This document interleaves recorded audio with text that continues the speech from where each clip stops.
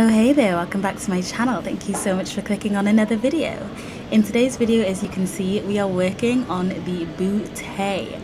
We're going to be doing some really focused, great exercises to lift, tone, sculpt the glutes and get them nice and strong. So if you want to learn how, then give the video a thumbs up and let's go. The first exercise we're going to start with are some sub-zero squats, 20 of these. So you want to get two like little step things, like go on a raised platform with a little gap in between. Grab yourself a dumbbell. I'm using a 20 kg one and squat down. Now the way that you set up for this squat can really help you to target the glute muscles. So you want your feet turned outwards. So as you can see, my feet aren't facing forward, they are turned slightly outwards at about like 30 to 45 degrees. I'm squatting down nice and low, getting a full range squat, and when I come up, I'm really focusing on contracting the glutes. I'm almost like, you can almost see that my hips are almost moving forward in a slight diagonal line because I'm using the power of the glutes to come up. And the second exercise we're going to go on to are some wide leg hip raises. So you want to put your feet onto a raised platform as though you're going to do some hip raises, then let your legs fall apart again to really target the glutes.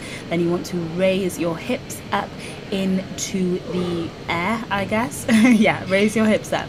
Now while you're doing this, really focus on lifting your hips all the way up. You basically want to aim to get almost a straight line from your shoulder to your hip to your feet. Really contracting the glutes, activating with mind to muscle connection. Make sure that your feet are nice and comfortable, and you can use your hands on the floor beside you to stabilize you, but try not to lift with your arms. Keeping your shoulders nice and flat to the ground. Try not to hunch your shoulders up towards you, but keep the motion completely in those glutes, lifting those hips up. Make sure that when you get to the top, you don't just rush it, that you actually kind of squeeze at the top, really using your mind to activate that muscle and intentionally contract the glute tissue will really make a difference when you're doing this exercise. So we are doing 20 of those. Now once we finish those, we're going to move on to the third and final movement in this workout, which are donkey kick pulses. So you want to be really intentional when you set up with this exercise. As you can see, I arch my back, I hunch my shoulders, and I find that middle ground where my pelvic tilt is on lockdown, and I'm really activating the core muscles there to hold my pelvis in place. I'm not overarching in the lower back. So you want your hands below your shoulders, your knees below your hips.